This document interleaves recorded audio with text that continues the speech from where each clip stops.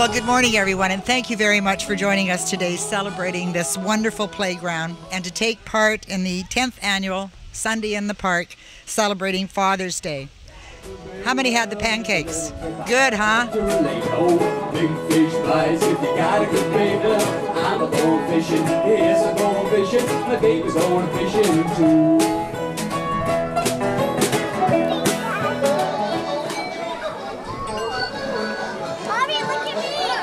This $400,000 playground is a significant project, and the projects like this cannot be achieved without the help of many, many people.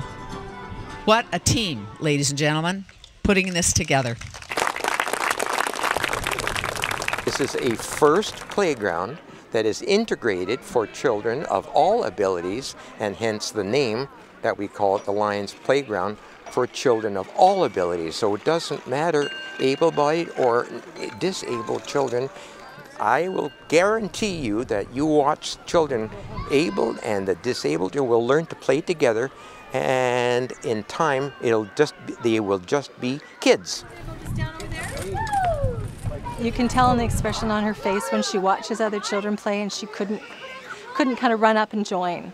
And so, you know, you try to just mitigate that by carrying her, but she's getting heavier and heavier as the years go by, and it's not as easy, and the differences are more noticeable. So when children are all included and are able to play together, the differences become less.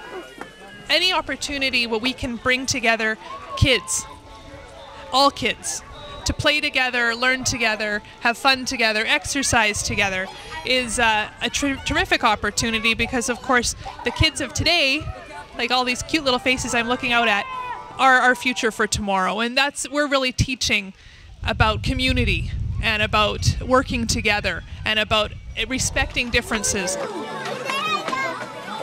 Well, what it means for Nicola is she can play with other children. The park is completely accessible for her, and she can just get on the equipment by herself. And that 5 play is just a really important part of development for her. So I think that ability just to get on the teeter-totter or get on the swing is really important. Projects such as this go a long way in helping us to achieve our key goals, which include expanding opportunities for outdoor recreation in regional parks and a commitment to use parks and green spaces to better engage children with nature. Design conveys a message. In this case, the message is, you are welcome here. Come on in and play.